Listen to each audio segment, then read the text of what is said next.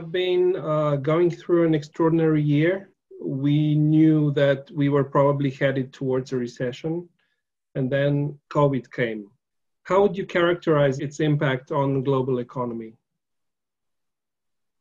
Well, of course, the impact has been devastating, but mainly because it hasn't been managed very well. Of course, it was a novelty, a new phenomenon that was hard to control, but obviously some countries have managed it better than others.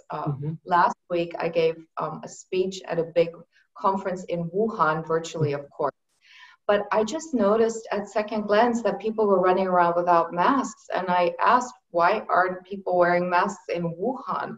And they said, well, you know, in public places, we still wear masks, but in the office and smaller gatherings, we don't. And that was just so surprising for me to see because, you know, I live in New York and I escaped in March and I returned later you know, in the fall, early fall, and it was just devastating what it had done to the economy. So I think the first thing is to get COVID under control somewhat, but of course the economy had been changing anyways, and so many trends had just been accelerated. But I think the first thing we need to focus on is COVID. And Germany has done a reasonably well job. The US has been catastrophic. If you remember December or January of this year, it seemed like the global economy was slowing down. To what degree do you characterize COVID thing as an accelerator of these trends that we've been seeing before? Or to what degree do you characterize as a kind of a shift in global business? Well, I would say many things are coming together here. One issue is trade wars. Of course, the economy always goes cyclically, so it's not going to be linear. There are always going to be ups and downs. And so, last winter and fall, we saw, you know, challenges building up, and many of them were man-made because of protectionism, which is always contagious, and of course was started by Donald Trump in the United States. But layered on top of that was the pandemic, which was to be expected. I have friends in Silicon Valley. One of them has a firm that follows, it's basically big data, and it follows and prepares for pandemics, and they sell their models to insurance companies and so forth. President Obama had a pandemic preparedness book. So this was also something that was in the pipeline, as exotic as it may seem, and it probably will be in the future. Once Corona is through, has worked its way through the system, there may be other viruses or bacteria. So these natural catastrophes always need to be factored in as, you know, kind of like white swans. But I would say that Corona exacerbates trends. First of all, accelerates trends, of course, the stay-at-home economy, but it always also exacerbates trends. Like many companies will now realize, wow, we are just as productive with 70% of people that we have, or maybe even less, and 80% of them working from home. We don't need to, you know, have that much office space. So this has a lot of different knock-on effects. However, I will warn, like I write in my book, SuperHubs, the economy and our society are complex self-organizing systems. And now we've been so overwhelmed by latest developments, and now we think linearly. We think, you know, everything is going to be this horrible forever, and it's going to go down this trajectory, and nothing will change. Of course, you know, things are going to change in unforeseen ways. But we must realize that digitization was already on its way, that artificial intelligence had made quantum leaps, supercomputing. These are things that, you know, while we live our lives, we don't even realize. I'm currently writing my second book, and I've done more research. I'm relatively well informed, but I was pretty shocked to see how far many developments had already progressed. One of them, apart from things that may seem exotic like artificial intelligence, is just simple digitization and contract workers, gig working. This is not just people working from home or working from job to job. This is big monopolistic companies like tech companies, but others, outsourcing, but not like they used to be, to low-wage companies, you know, emerging countries, but to people all over the world. contract workers. So for instance, Google, 50% of its employees are only employees, classic employees on the payroll with all benefits. 50% of them are already contract workers.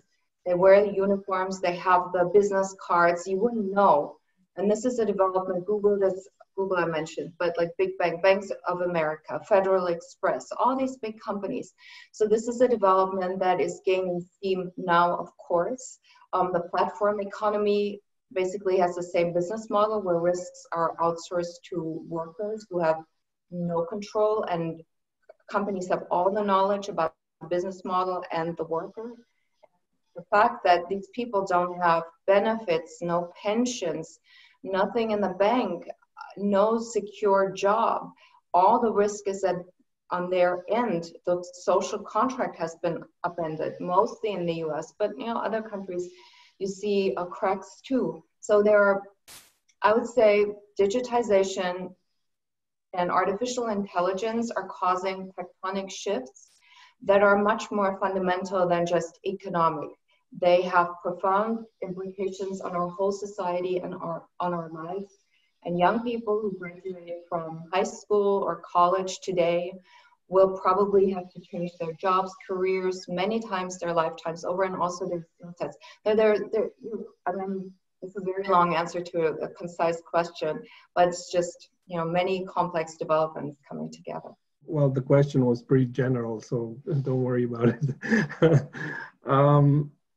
What ways of doing business will eventually go back in your predictions? Go back to how it was when we consider a normal pre-COVID doing business world, and what permanent post-COVID changes do you envision from now?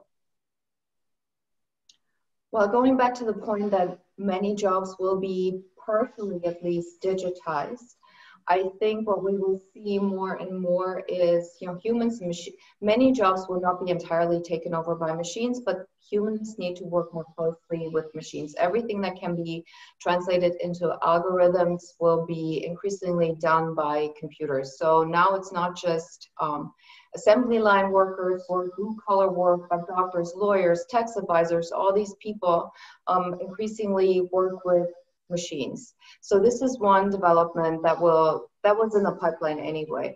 I think more people will be able to work from home, which is probably a good development. Many people are grateful for that.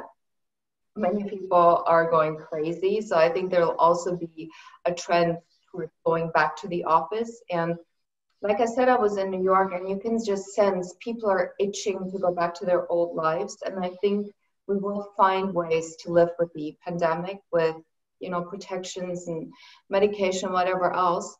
Because also, I think if you ask me, well, what are humans to do if machines take over? I would say the biggest competitive advantage that we have is our being human. Our emotional intelligence and our social skills are the last qualities that will be digitized and be able to be performed by machines if ever. And people will very quickly realize the people who are actually in the office, the people who interact with their bosses, the people who can be on the front lines and actually try to acquire new clients will be more successful.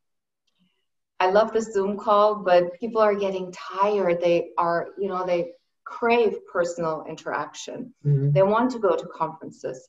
And I think as soon as that's possible, it won't go back to like it was before, but probably to a larger extent than we fear right now. So I think that is coming back. But all in all, I think we all must factor in that our jobs will change. Also of journalists, many jobs are also being performed by computers, by supercomputers. So I think we all need to be more agile, flexible. We need to disrupt ourselves, just like companies need to disrupt themselves, and just live with this, learn to live with this uncertainty.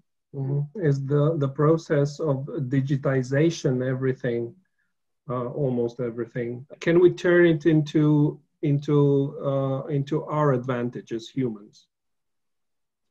Absolutely. I mean, I forget which tech CEO it was. Oh, Salesforce. Mark Benioff said, technology is neither good nor bad. It's what we make of it, obviously. And I think that I wrote in my book about the financial elite, which used to, pull the threads of what was going on. And I think increasingly more in recent years, their place has been taken over by tech companies. They're the new monopolists, the new industrialists. And like Amazon is taking over first. It started with books, then merchandise, then streaming services, other services. It's going into financial services, transportation, all areas, food, of course, supermarkets. So they're becoming increasingly more powerful. And so I think because they have all the money, they're mostly intertwined with politics. I don't think it's as bad here in Europe, but in the US, they have the deepest pockets, like the earliest investor in Facebook, Peter Thiel. It's very close to Peter Thiel, Palantir, which is a very important military-funded, originally, data firm. And then, of course, Mark Zuckerberg is chummy with the Trump administration. Tim Cook walks a very fine line, very diplomatically, and no matter who's in power, they'll latch on, and they have all the money. And with their money, one chapter of my book is we have the best democracy money can buy. And it's not really what's going on in secret behind the scenes. What's really insidious is what's going on out in the open. Lobbyism, the people going back between the public and private sector, all these things that are actually legal. Money in politics is the biggest problem in the US. So I think I'm a little concerned that politics doesn't have an answer to these technological changes. Granted, it's difficult. Even in Germany, it's not ideal. Politics is short-term and these developments are long-term, so there's a conflict. But Steve Mnuchin, the finance minister in the US, has said that digitization and robots, that's a development that's like 80 or 100 years out that doesn't even concern us. So they have no answers. They don't want to look at it, and they monetize probably the knowledge that they have. So with rising inequality in the United States and the social unrest that we're seeing increasingly more, I'm very, very worried that actually, I will say I had a conversation with a tech titan that opened my eyes in New York. It was by chance. I had no idea who was coming by. It was rather, innocuous kind of guy. Started talking. I was like, wow, we could very quickly realize this is a brilliant person. And my brain, after a few minutes, couldn't even process what he was telling me. But the bottom line was, what they are. Excuse me, who was this man? I don't want to say the name. You may not even know him, but he works for one of the biggest tech conglomerates, and he's in charge of their artificial AI. So everybody in the space will know him. I had not heard his name before, but he's written, well, it doesn't matter. But anyway, the bottom line of what he was telling was we have groundbreaking inventions in the pipeline. Many of them aren't even public yet. You wouldn't be able to fathom. He threw out some things, but like I said, I couldn't even process.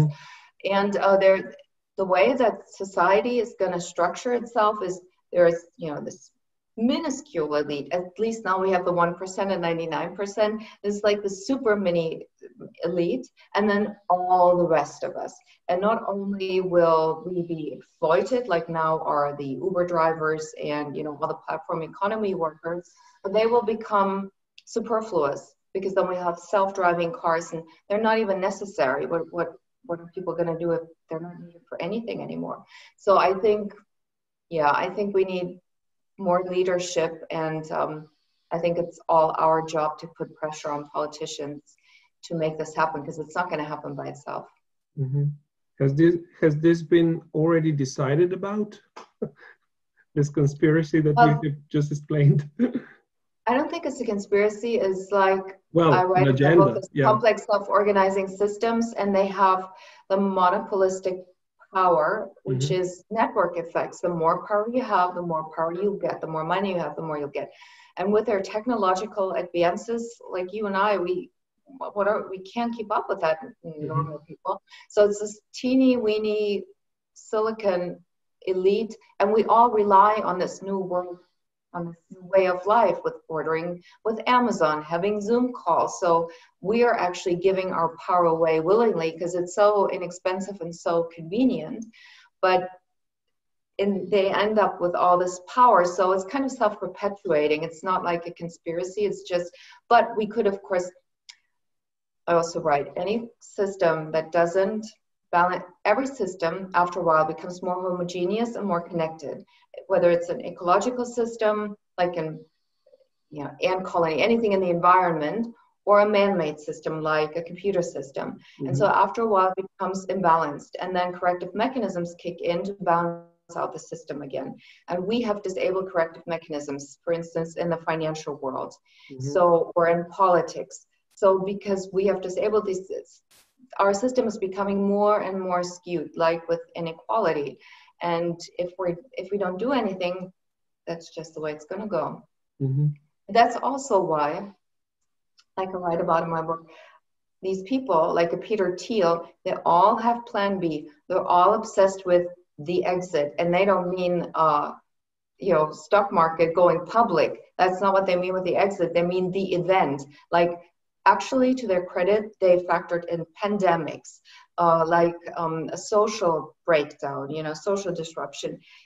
Somehow, this ideal world in their eyes for them is kind of schizophrenically coupled with an Armageddon view. That's what they fear. They see the possibility or possibilities, but at the same time they realize the danger, and that they're, the line is very fine. Peter Thiel bought property in New Zealand with a tarmac so he can land his plane. It's on the water, so he can like a survival plan. They all have panic rooms, and I work with wealthy families, and they buy farmland in South America or forestry in Canada.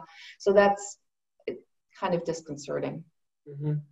Looking at financial markets, it seems like the major worries have been already soothed via monetary and fiscal policies. Yet some say that we are far from being out of the woods, given huge portions of the economy's cash flows being impaired. How bad is the slow-moving avalanche of insolvency processes going to get in the next year or two, in your view? Yeah, that's very hard to judge, because insolvencies have first of all, they're good things, right? Because they clear out the systems of companies who are not competitive anymore. Mm-hmm. But because they always have knock-on and domino effects, it's hard to say how they feed through the system. Now, that coupled with Corona becomes an even bigger problem, because if you look at the US, where so many big companies have gone bankrupt, and those are just companies that hit the headlines that we're aware of. The medium-sized and small companies on every block that are permanently closed, like even in New York alone, people aren't even aware of. You may notice because you live there, but they never make the headlines. Now, the big companies, they probably had the chance to reorganize, whereas many of the small companies will forever disappear. But with Corona, you have the added problem that, first of all, say in the United States, a lot of retail companies went bankrupt, like big classic companies, Brooks Brothers, Victoria's Secret, like all these big names. It was really shocking. But they can't, first of all, you have to do a sale, go out of business sale if you go bankrupt, right? Well, they all go bankrupt at the same time. Like, they all do out of business sale. There are no people who go shopping, because of Corona. And then the courts are all clogged up. They're either closed because of Corona, or there are fewer judges, people don't come to work. The whole system becomes overwhelmed if it becomes too much. So it's really kind of too early to tell. I'm very worried. I think it could very well lead to knock-on effects. You may be perfectly healthy, but if your clients don't pay their bills, all of a sudden you can't, a problem of illiquidity can become a problem of insolvency. So I think the downside is big. Politics can do something with stimulus to kind of soften the blow and build bridges. Mm-hmm. I can't tell exactly how it's going to feed through the system, but it could be dramatic. Mm-hmm. what is going to be the change between the major players interactions? So on one hand, we have the United States, then we have China and European Union in between. How different are the global relations going to get in the post-COVID world, in your opinion? Well, I think right now we see a realignment of the system, primarily driven by the United States. Arguably, it was already on its way with China, Europe and the US both complaining about unfair trade practices with China. But I think probably the most important development is the tech Cold War between the US and China, because tech by its very definition is global and cross-border, and already because of the trade wars, many tech companies have relocated away out of China to low-wage countries like Vietnam or Mexico, and I think this tech war will add to that. And tech war is just like a trade war; it can't be done. It just does a lot of damage. Big companies like Google, Qualcomm, Apple have all been impacted. Most importantly, Huawei, of course. And I think for Europe, the biggest issue will be, first of all, it's a no-win proposition, and it will have negative implications for all companies and countries worldwide and sectors. It remains to be seen. I mean, it would have been much smarter. First of all, I think we should have like a friendly competition with China, because we have great benefits from that. It's with the US, the largest economy in the world. And I think the US and Europe together would have been much better suited and equipped to negotiate with China.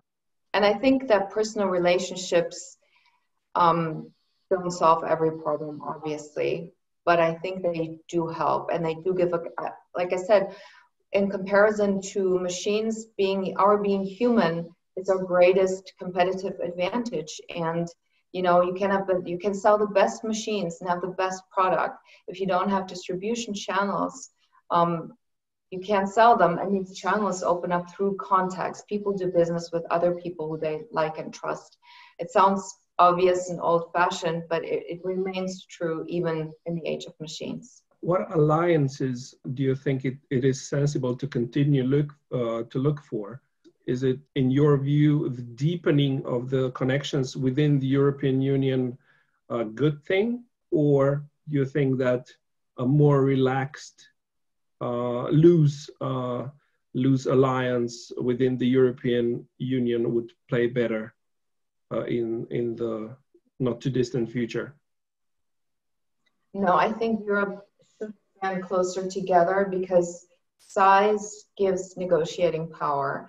And versus China and the US, I think it makes total sense to negotiate as one. Even I realize it's difficult and has some unpleasant implications, specifically for Germans, but I think that's the way to go. I think going forward, there must be less reliance on the US, because even if we get a President Biden or any Democratic president, will be more cooperative, predictable, reliable, but I think we'll still also pursue protectionist policies. Biden has said so. He introduced his economic plan.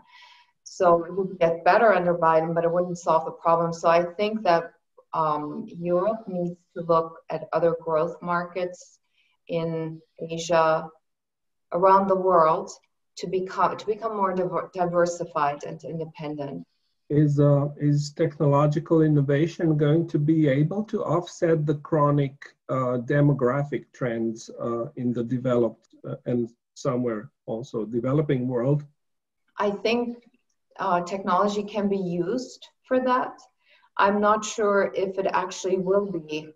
That probably very much depends on financing, and in that context, that probably depends a lot on politics. And so it's possible, but I'm not sure if it's going to happen or to what extent.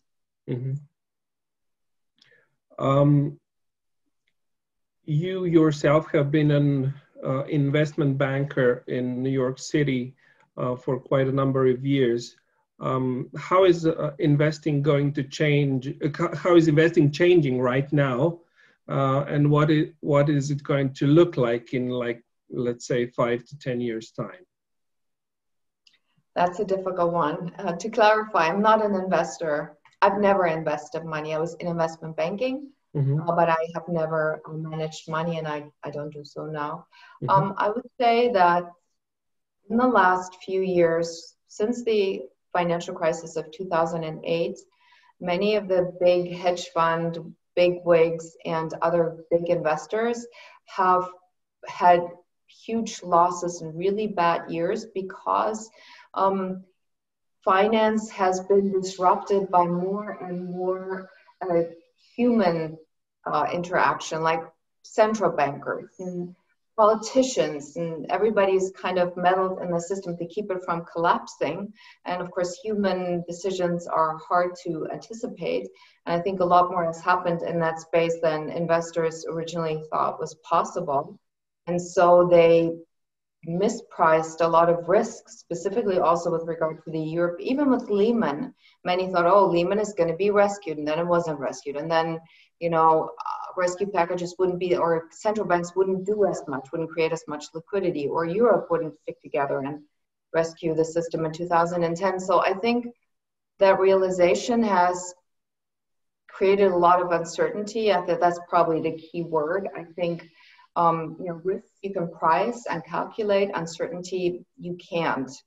And I think we've entered the territory of uncertainty. We see a lot of active managers are doing less well than passive investors. And those who are big are getting bigger, like BlackRock, for instance, or even Blackstone. These types of investment firms. We have automatic trading, electronic trading. We do have an interesting phenomenon in the United States where a lot of private investors coming in through Robinhood have really made an impact on market developments, which people probably didn't think was possible, but because of COVID, everybody sat home, and then guys couldn't go to sports events, and then they got a lot of money from the government. So I think that was just something to do while they were sitting at home. And then there are some social media gurus who give tips, and influencers, also a relatively new phenomenon, who these guys all followed. So this has created a lot of investment activity, which has impacted the market. Where is it going to go? I have no idea. I think we're overdue for a market correction, but as long as central banks pump money into the market, there are just not very many alternatives. In your book, SuperHubs, you focus on networks and financial elites. What was actually your motivation for the book? Well, on one hand, I would say you are part of the world. No, I do disclose that in the very beginning of the book, that this is not a bank bashing book. This is not an investigative journalism type of book.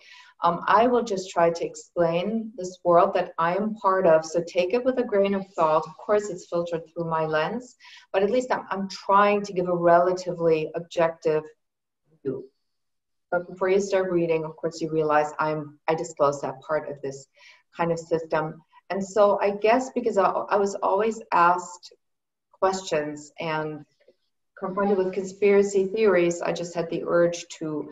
In your book, do you present any proposals how to manage these networks, these big systems, in order to avoid their corruption, their negative effects on the world?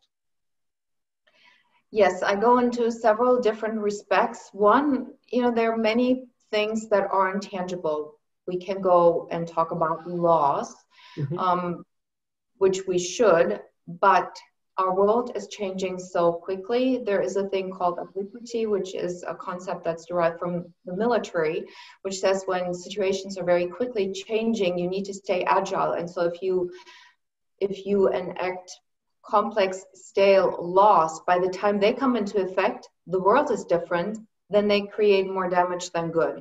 So there needs to be a certain flexibility. I think the underlying causes are values and our culture. Our culture is determined by the values that we have. And I think that's the unbridgeable difference in the US that we have right now. The bifurcation is in values. the Trump followers, for instance, say health insurance or Corona. They say I was just in a talk show where a Trump follower, after I had laid it out in theory, actually said it verbatim, that, there are genetic differences. And Donald Trump uses the term genetics. You have great genes.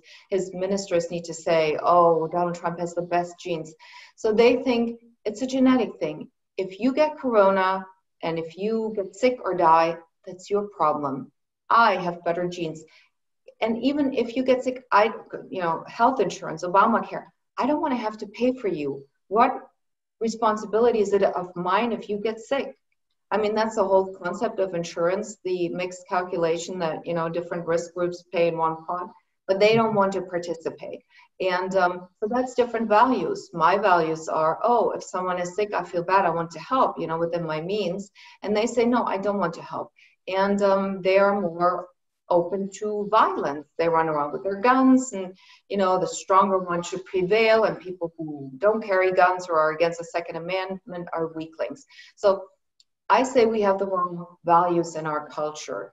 Our culture, like look at the Kardashians, social influencers, people who have been extraordinarily successful by our metrics, which is primarily financial, or even bank bosses, hedge fund bosses make $2 billion a year, and they look down upon private equity bosses who only make $200 million a year, and they look down on bank bosses because they only make $20 million a year, and they look down on everybody else who makes less than $20 million a year. Look what we pay doctors or nurses or teachers, and we've seen who are essential workers really in the Corona crisis. But we're giving the most money to the financial world, or a Kardashian who poses for pictures. So, but this is the feedback that we are giving, that, so I think we need to realign our values and our culture. And there are different mechanisms through which we can do that. And again, this is where every one of us is being asked. And then, of course, political participation, the media can do a lot, naming and shaming, trying to change corporate culture. There are different levers short of changing the entire system. Mm-hmm. Where can this ever increasing inequality end? From your experience talking to Soros's, Draghi's, Lagarde's, is meaningful tackling of the growing inequality divide ever on their true agenda, or are they even not the ones who really run the business world? Well, in my book, I try to explain the financial world as a complex self-organizing system. And the key characteristic in such systems is that the SuperHubs, the most well-connected nodes, have the most influence on the system, but they don't have control of the system. And I think that's what we've seen in the financial crisis in 2008. I always give the anecdote that I worked with Nouriel Rubini at the time, and we went to Washington, and we saw, Tim Geithner and like all these key people behind the scenes, the head of the World Bank and IMF and finance minister and president, advisors, and so forth. And I thought, I was very scared sitting in New York, and I thought, when we go to Washington, we'll talk to all these people and they have control of everything, and then they'll assure us of their plan and will tell us what they'll do. And then I will go home all, kind of consoled.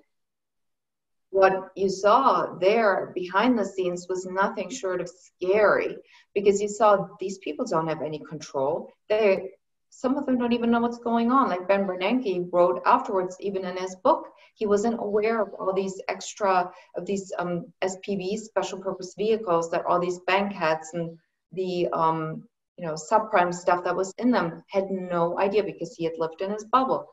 Many other people, same thing. So when we left Washington, I was like, oh my God, I have to shoot myself. This is horrible. Will we have electricity in New York? Will we have running water?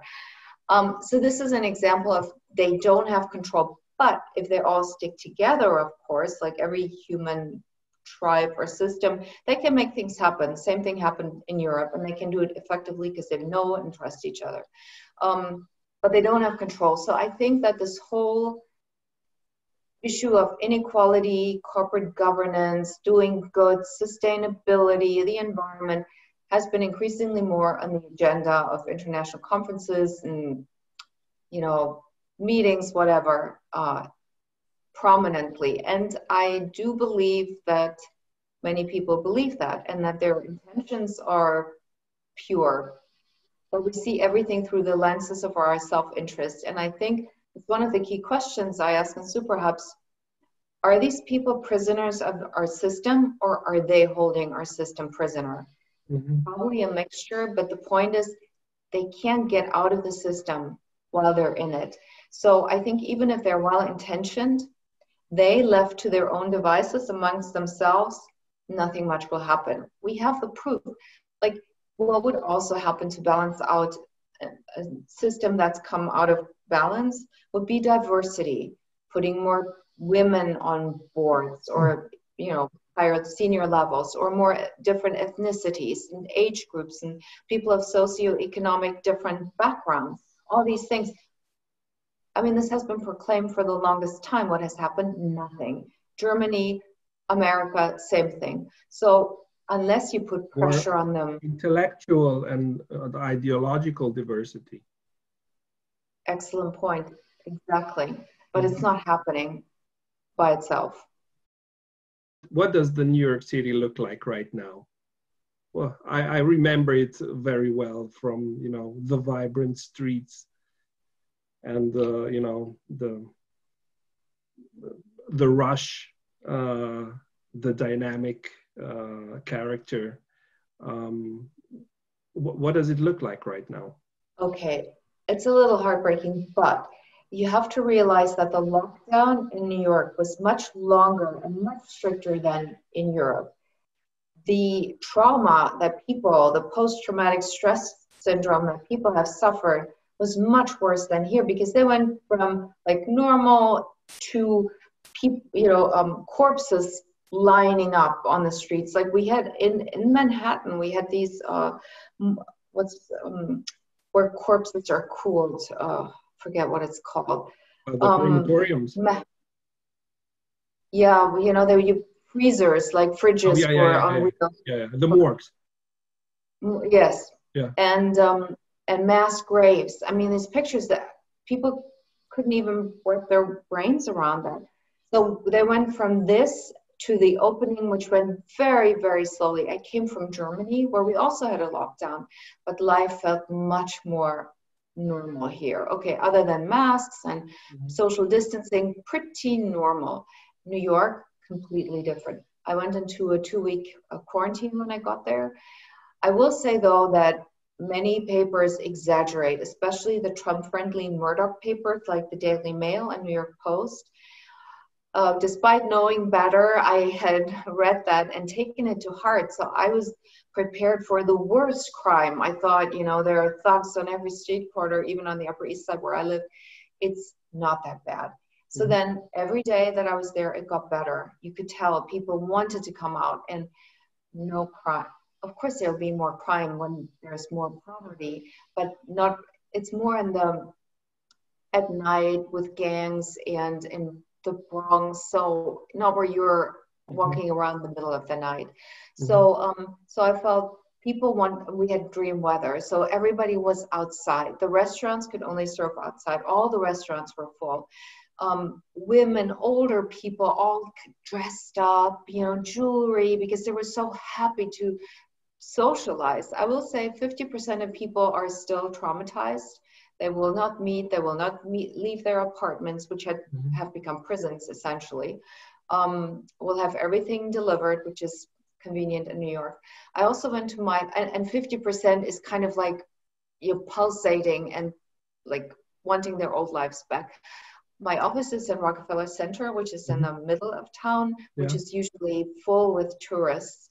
Tourists are completely gone because there are no tourists from Europe. There are tourists in other areas that I've seen from Russia, India, South America, and good numbers, but of course it's not like it was before. And then every day you saw more people, like little groups of people you could tell were dressed for the office with tie and suit. And you saw lines in front of restaurants, again, small lines and social distancing, longer lines like salad places. So, of course, you're looking for these things. You're trying to find indicators that life is going back to normal. And I think if now Corona is coming back, New York was super great. We had less Corona infections than Germany. But now that it's going out of control everywhere else in the United States, of course, it's coming back to New York. If that weren't the case, and this goes to my original point in the beginning, if Corona were controlled and protectionism was somehow reined in, I think New York would come back rather quickly. I think the way that things are going, it probably New York will see a hard 2 to 5 years. But I think New York will always be New York. The fantastic buildings, many modern buildings, which with great air filters and lots of space for people to socially distance. So I think New York will change. We'll probably have more tech companies come in. I don't think New York is dead. It just will take probably more time, and for a good while it won't be the same. But if you can come, I would totally urge you to come, because I had the best time. New York lives through its people, and most of the New Yorkers are there or are coming for a few days a week. And so it's a great place. The reports on number of residents moving out of the city, do you have any friends among them, or? Well, I would or say, is it greatly exaggerated, or is it actually happening? It is happening. I think final numbers, it's too early to tell, because New York, of course, consists of Manhattan, what you always see on postcards with the skyscrapers, but then there are also 4 other suburbs, Brooklyn, Staten Island, and so forth. So Manhattan is very wealthy. 1.7 million people live in Manhattan, and 1.7 million people every day commute into Manhattan pre-corona. So the fact that many people have not come back, especially families, and that there's very little commuting going on, of course, it's kind of quiet on the island. I think in the suburbs that are where less wealthy people live, more of them have been moving away, because they're still expensive. It's still New York. I think in New York, many people have the means to wait it out. Many people who live in New York have a second home, vacation home in the Hamptons in Florida. Many people are leaving their families in those places, but they're coming back for 2-3 days a week, or they're commuting daily even. There's this helicopter service. People are paying, this is a great number, I think 250 people out of, my recollection right now would be 250 people pay $800 a day to commute with a helicopter back and forth to the Hamptons, from the Hamptons to Manhattan. So I think bottom line, yes, there will be many people who will move away, many families, because people will lose income and life is a lot cheaper in other places of the country. But I think it's too early to tell, because people live in New York because they tick like New Yorkers. They want the interaction with other people. They go crazy. I mean, if they wanted to, they have all the money in the world. If they wanted to live in the country, they could have always moved to the country. I think not as many people will have permanently moved away as people think, but for the time being, a lot of people are also staying away. So numbers are 500,000. I mean, that could probably be at this time. Well, thank you so much, Ms. Navidi. My pleasure. And, thank you for your interest. Absolutely. I'm looking forward to meeting you in person. Thank you. Same here.